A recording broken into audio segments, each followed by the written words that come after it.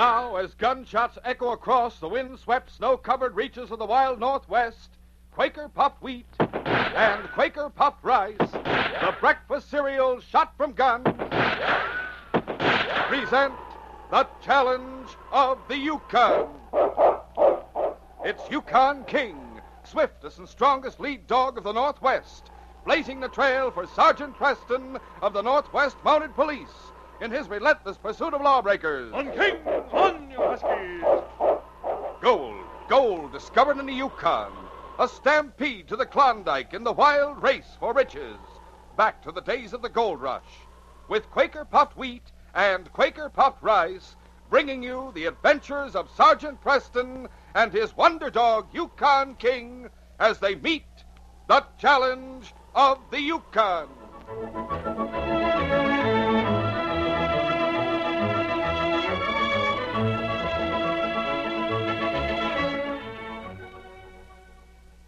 It's going, it's almost gone, so hurry. This is one of the last times we can tell you how to get five pocket-sized Bugs Bunny comic books. All new, all different, all yours for only 15 cents and one box top from delicious Quaker puffed wheat or Quaker puffed rice. Look, Doc, you better hurry. Keep listening. Hear all the details later.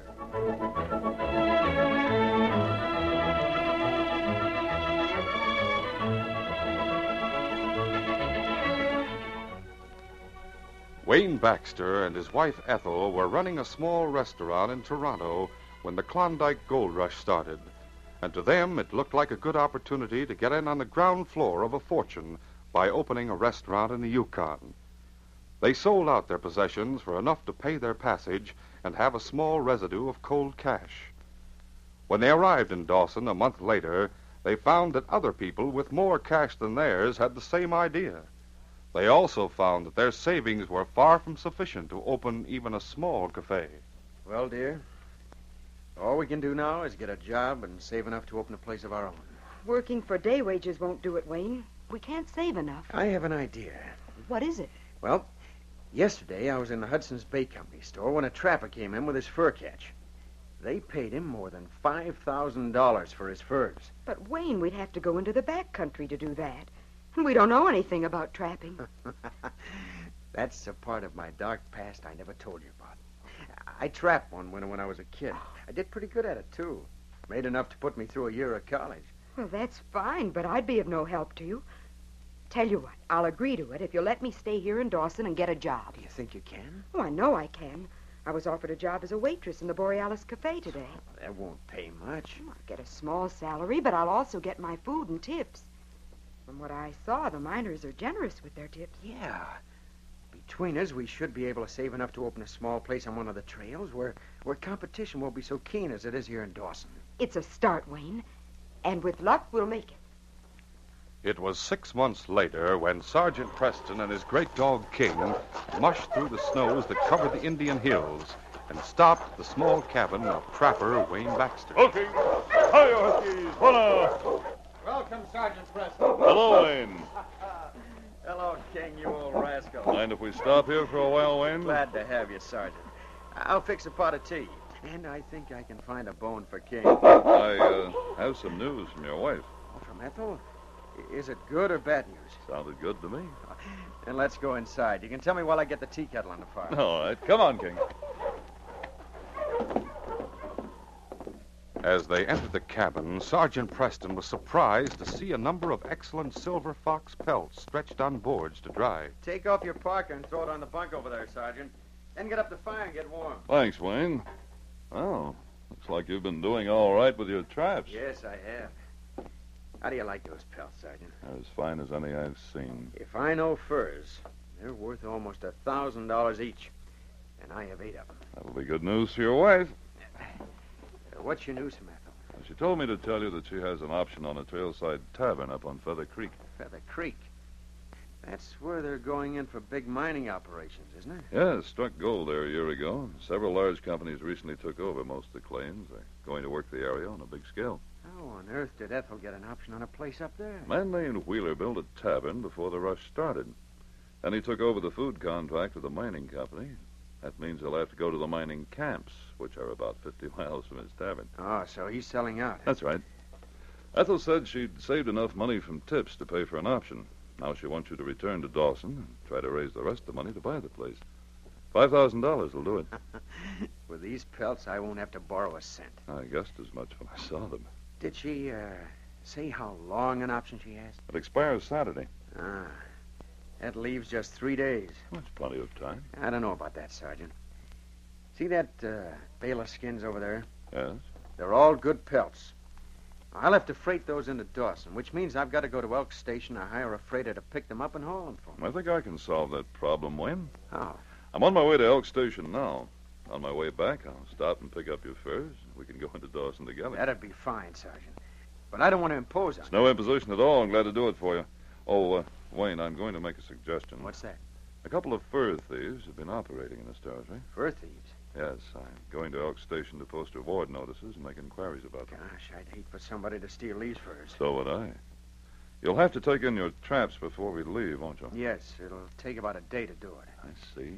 You shouldn't leave your furs unguarded. That's what I was thinking, but I don't see how I can do anything else. I'll leave King with you.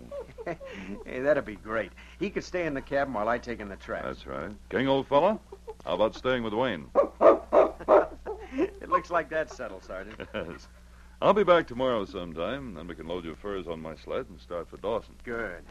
If I'm not here when you get back, I'll be out taking in my traps. You'll find the key under a shingle just above the door. Come in and make yourself comfortable until I get here. Late that day, in the small settlement of Elk Station, a man named Red Dover watched with interest as Sergeant Preston tacked a reward poster on a tree beside the local constabulary office. Red waited until a few of the villagers crowded about the tree to study the poster before he joined them. A few moments later, he turned and sauntered toward the tavern.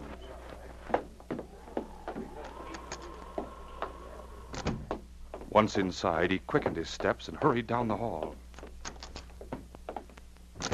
Piney, What's the matter, Red? a Mountie just hit town. That fella Preston. What about it? He tacked up a reward poster for fur thieves. Oh, he did, huh? Are our names on the poster? No, not even the descriptions on it. But it offers a reward for anyone caught stealing furs or raiding traps. That's not so good.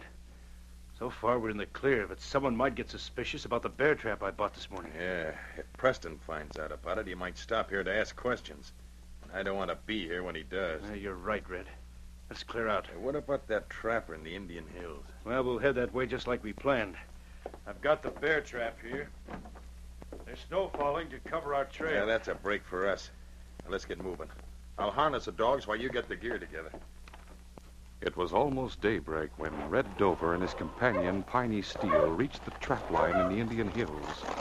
The snow was still falling, and a brisk wind was swirling it into drifts that covered the trail of their dog team. At the crest of a timbered ridge, Red called a halt. How near are we to the trap line, Red? You see that cut just below the timber down there? Yeah, I can just make it out. Yeah, that trapper comes through there. I seen him do it twice, so that's his regular route. Now get out that bear trap. Right. Down, you huskies. Now, we'll leave the team here till we set the trap, and then we'll take to cover. Here's the trap. Let's go. Yeah, I guess our tracks will be covered. If the trapper should catch sight of him, he might get suspicious. I know. When they reached the narrow draw, Piney Steele and Red Dover opened the jaws of the powerful bear trap and set the trigger. Then they retraced their steps, knowing that the falling snow would soon cover their tracks. We'll hide the dogs in the timber back yonder.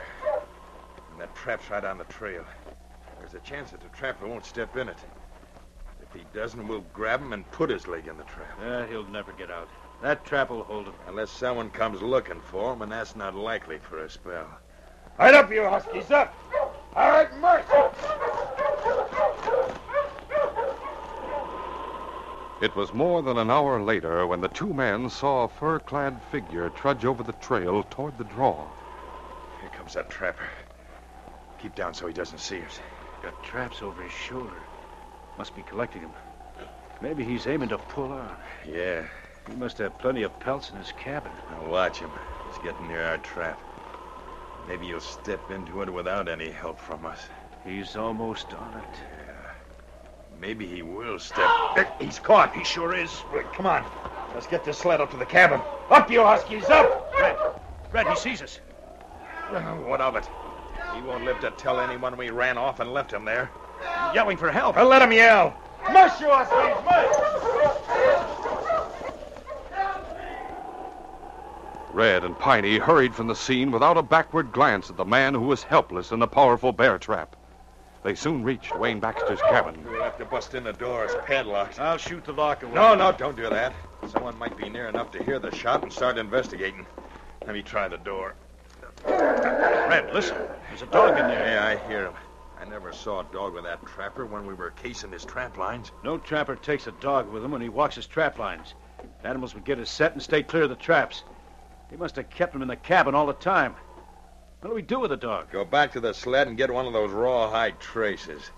I think I know how to handle him. We'll continue our story in just a moment.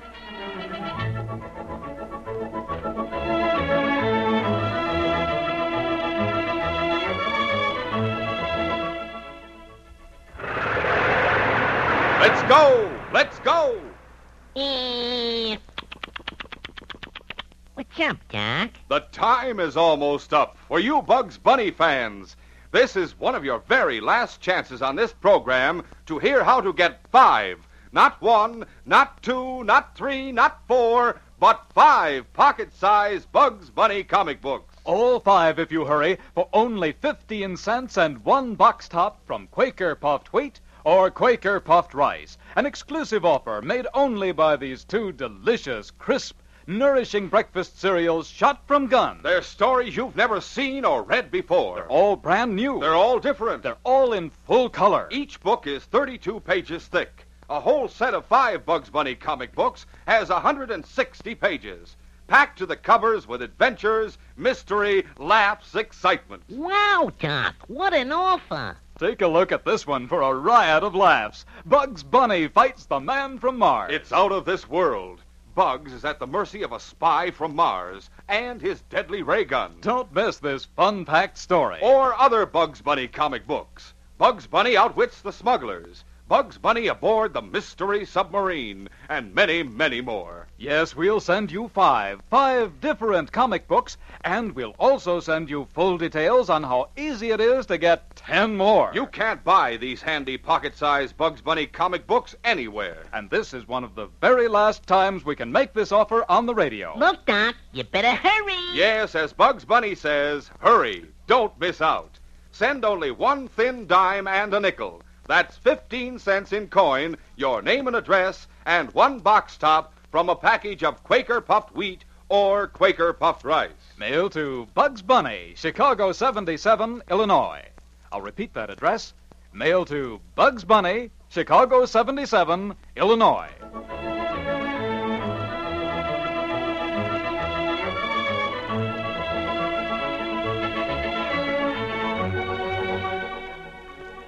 Now to continue our story. When Red Dover and Piney Steele arrived at Wayne Baxter's cabin, they found that a dog was inside. And from the snarls and growls they heard, they guessed he had been left to guard the trapper's fur catch. Taking one of the rawhide traces from their own sled, Red Dover prepared to cope with the unexpected turn of events. Here's the trace, Red. What do you do with it? Tear out that oil paper in the window. I'll make a loop in this trace. Right. Red, he's trying to get through the window. I expected he would. Now get out of the way and I'll lasso him. Now look out for him, Red. He's not fooling. King leaped at the small window and tried to struggle through, but his body was too large. For a moment, he was wedged in. He tried to withdraw, but Red tossed the loop of rawhide around the big dog's neck and drew it tight. You got him. Hang on to him. This'll take the fight out of him. Slowly, the struggles of the dog subsided. You better let me put a bullet through him, Red, or maybe club him or Never something. mind, he's done for. But you can't stand there holding him like that. I won't. I'll loop this end around one of the corner logs like this. Cinch it tight. I will. There. And that'll hold him till he stops breathing. Now, come on. I'm going to keep my gun handy in case that rawhide should bust. It won't bust. Now, let's get the door open. Now, look out while I shove. It'll take more than your weight. Let me help. Now, together. And once more. There. That did it. Now inside. Holy smoke. Look at the silver fox pelt. Piney, we've had a bonanza. We sure have. Look at that pile of furs in the corner there. Man, oh man, I never expected anything like this. Me neither. Well, let's load them on our sled and head for Dawson. Yeah, let's go. Sergeant Preston had left Elk Station long before daybreak and had made good time with his team of fine dogs. As he neared the cabin, the snow had stopped falling, and he could see tracks of another sled and the blurred footprints of two men. Then his eyes caught sight of the open door and the shaggy head of the great dog King protruding lifelessly from the broken window. King! Shouting to his team to halt, Sergeant Preston raced to the window. King! King, old fella! As he raced toward the great dog, Sergeant Preston saw the rawhide trace drawn tightly and looped around the corner log. He reached for the knife in his belt. When he severed the thong, King dropped out of sight inside the cabin. Preston rushed through the open door. King! King! Sergeant Preston dropped to his knees beside King. With steady hands, he loosened the rawhide thong and the heavy collar with which it was entangled. A moment later, King stirred, then whimpered softly. You're alive, King. You're alive, boy. The heavy collar saved you, fella. The collar saved your life. In a few minutes, King recovered enough to get to his haunches. And as he did, Sergeant Preston massaged his neck and chest with strong fingers to get the blood pounding through the animal's veins. As he did so, he murmured words of encouragement. You'll be all right now. Preston looked around the room, which was bare of the furs he had seen the previous day. He quickly guessed what had happened. So the fur thieves were here, eh, fella? Easy, boy. Don't get excited. You're in no condition to start after them now. You'll need a little rest first. It'll give me time to get Wayne Baxter. Find him somewhere along his trap line. I'll be a good boy and stay here and rest. As soon as I find Wayne, I'll be back, King. A short time later, Sergeant Preston was backtracking the almost obliterated trail of the fur thieves when he heard a call for help. It's Wayne. Wayne! Where are you? I see him. Coming, Wayne! Sergeant Preston found Wayne Baxter lying in the trail, his body almost hidden by a heavy blanket of snow. Wayne, what happened? A bear trap. Set in the trail. I'm caught in it. Bear trap? 2 men set it. I think my leg's broken. I tried to open the trap, but I didn't have the strength. Now, don't move. I'll release you. Let me scoop this snow away. Where's King? I'll explain later. Right now, I have to get this trap off your leg. Easy now and brace yourself. This is going to hurt. There. It's open. Thanks. Wayne. He's fainted. Wayne Baxter had endured the pain and cold, but with the arrival of help and his release from the steel jaws of the trap, he could no longer cling to consciousness. He fainted, falling back in the snow. Sergeant Preston examined the leg and found it unbroken but badly mangled. Carefully, he lifted the young trapper to his shoulders and headed toward the cabin. Half an hour later, Wayne recovered consciousness. Where am I? In your cabin, Wayne. Take it easy. My leg. I've treated it as well as I can, but I've got to get you to Dawson at once so you can see a doctor. Did they get my furs? Yes, Wayne, all of them. I guess my precautions were pretty useless. What do you mean? I was worried about what you told me yesterday. After you left, I marked each of my pelts. But that didn't stop those thieves from taking them. It's a tough break, Wayne, but we'll get those men. Poor Ethel. She'll be disappointed. There's no time to worry about that now. I'll put you on the sled and we'll start for Dawson. Yeah. Easy now while I lift you. Yeah. The following morning, Ethel Baxter was serving breakfast to a portly man in his middle 40s. Well, Mrs. Baxter, did your husband get to town yet? No, not yet, Mr. Wheeler. I expect him any time now. Well, I've had a couple of good offers from my tavern. Better offers than the deal I made with you. But I hold an option on the place. Yes, I know you do. But don't forget the option expires at midnight. If you and your husband haven't raised the money Oh, for I'm then, sure we'll raise it. I hope you do raise the cash. I'd like you young people to get the place. You'll do right well with it. Oh, here comes Sergeant Preston and King. Yeah, looks as if they just come in from the trail, too. Covered with snow. Good morning, Sergeant Preston. Good morning, Ethel. Hello there, King. Did Wayne come with you? Yes, but I have some bad news for you. Bad news? What is it? We just left Wayne in Dr. Hunter's office. What's happened to him? He has an injured leg. His caught in a bear trap set by fur thieves. They robbed him of all his furs. Steady, Ethel. Oh, Wayne. Get your coat and I'll take you to him. He wants to see you. Yes, of course. I'll be ready in no time. Just a moment, Mrs. Baxter. Yes, Mr. Wheeler. Remember, your option to buy my place expires at midnight. I'm afraid we won't have the money. Yeah, I'm sorry to hear that. Mr. Wheeler, we might have it later. If you could extend the option... I'm sorry, Mrs. Baxter, but I can't do that. If you don't close the deal to buy my place by midnight, your option will expire. I'll do what I can. To Sergeant Preston's surprise, Doc Hunter announced that Baxter's leg had been so well cared for that nothing further needed to be done.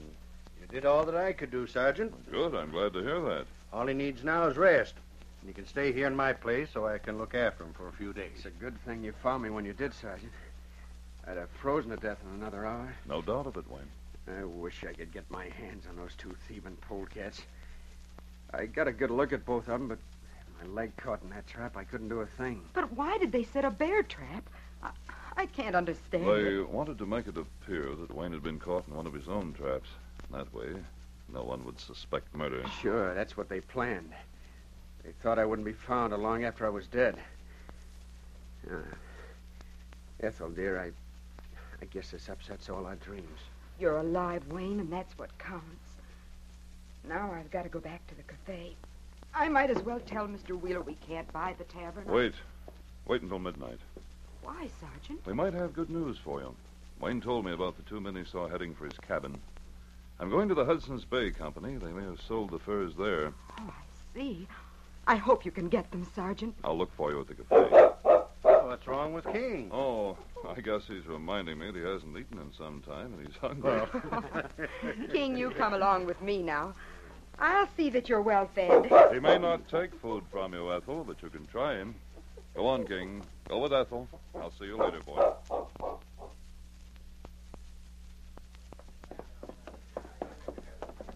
Now, let's sit down at this table, Pike. I'm hungry enough to eat a whole side of venison. So am I, but go easy till we get our money. We can come back and fill up after we collect on the furs. At what time does the bank open? In about an hour. You'd think the Hudson's Bay Company would keep enough cash on hand to pay for skins when they're delivered. $10,000 is a lot of cash, Red. They don't usually keep that much on hand. Oh, well, we'll have it soon. Then we'll get out of town in a hurry. I saw some of those reward posters again. And no one can prove anything against us. As far as anyone knows, we caught the furs ourselves. Hey, Piney, look. Where? See that girl and the dog? Yeah. She's a waitress here. I've seen her before. I'm not interested in her. I'm looking at that dog. What about her? He looks like the one we tangled with yesterday. Yeah, you're right. But it couldn't be the same dog. He's looking at us, Piney. I think we'd better get out. Look out, Red! Look out! Get away, you!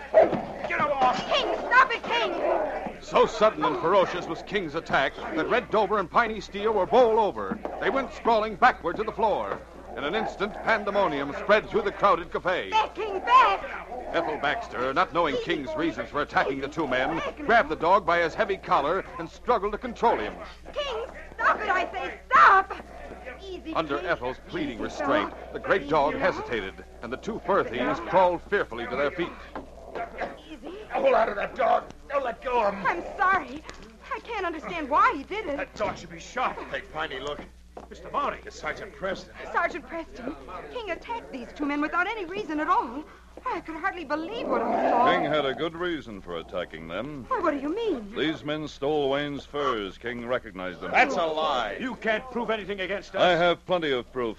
I've just come from the Hudson's Bay Company. That don't mean anything to us. The factor described you two is the ones who are waiting for the bank to open so he can get the $10,000 he agreed to pay you for furs. We trapped the furs ourselves. That's a lie. I examined the skins you sold. Every one of them is marked, just as Wayne Baxter marked the skins he had in his cabin. What? Now, look here. You can't prove I it. saw those skins in his cabin. The marking on the back of the pelts was the proof I needed. The man you tried to kill is in town now. He saw both of you as you drove your dogs out of hiding and left him to die in the bear trap. He can identify you. Now, look here. There's been some mistake. We didn't want to say anything, but We bought those skins from a fellow we met on the trail. Now, if you'll just let us go, we won't make My trouble. dog recognized you, too. I'll take King's collar, Ethel. All right, Sergeant.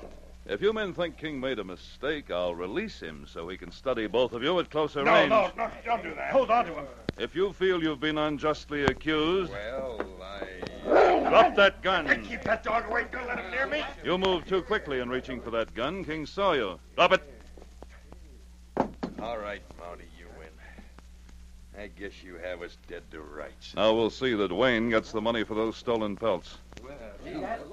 Sergeant Preston took his prisoners to the doctor's office, and Wayne Baxter's identification of Red and Piney clinched the case, and the crooks were put in jail. A little later in the evening, Preston and Ethel Baxter were in Doc Hunter's office with Wayne and the doctor when someone rapped on the door. Fine. I'll get it. Howdy, Mr. Wheeler. Come in. Well, thanks, Doc. Hello, Mrs. Baxter. I wondered about your plans. Oh, Mr. Wheeler, everything is all right. We have the cash to take up the option. Thanks to King here. Yes, I saw him jump those two men. I should have known he had a reason for doing it. You certainly owe a lot to that dog. If it hadn't been for him, those two thieves might have gotten away. And we'd never be able to buy your restaurant. Isn't that right, Sergeant Preston? This isn't the first time King's brought crooks to justice, Ethel. Those two thieves didn't know it, but King never forgets an enemy. Or a friend. Yes, King. Thanks to you, boy, this case is closed.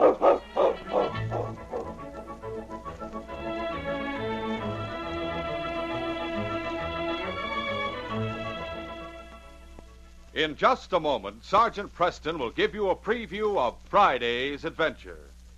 Listen, everybody. Take a tip from Bugs Bunny himself. Look, Doc, you better hurry. Hurry is right. Time's running out. This is one of your very last chances to hear the sensational offer we have for you. 5 Bugs Bunny comic books. All yours if you act now for only 15 cents and one box top from a package of Quaker puffed wheat or Quaker puffed rice. And these are handy pocket-sized Bugs Bunny comic books you've never seen or read before. All new. All different. And listen, in addition to the 5 Bugs Bunny comic books, we'll also send you information on how to get 10 more. Wow, Doc, what an offer. So shake a leg. Don't put it off a minute more. All you do is send 15 cents in coin, not stamps, that's all. Only 15 cents, your name and address, and one box top from a package of Quaker puffed wheat or Quaker puffed rice, the delicious, crisp, nourishing cereals shot from guns. Address your letter to Bugs Bunny, Chicago 77, Illinois. Did you get that? Send to Bugs Bunny, Chicago 77, Illinois. Listen Friday when Sergeant Preston and Yukon King meet the challenge of the Yukon in the case of Dr. Blake's surrender. When my hand became infected as a result of frostbite, I called on Dr. Blake, who was an old friend. I was shocked to learn that Dr. Blake was charged with the murder of one of his patients. My investigation brought me face to face with the killer. I was handicapped because one hand was useless, and for a moment it seemed that I would be the second murder victim. Be sure to hear this exciting adventure Friday. These radio dramas, a feature of the Challenge of the Yukon Incorporated, are created and produced by George W. Trendle, directed by Fred Flowerday, and supervised by Charles D. Livingston. The part of Sergeant Preston is played by Paul Sutton. They are brought to you every Monday, Wednesday, and Friday at the same time by Quaker puffed wheat and Quaker puffed rice. The breakfast cereal shot from guns.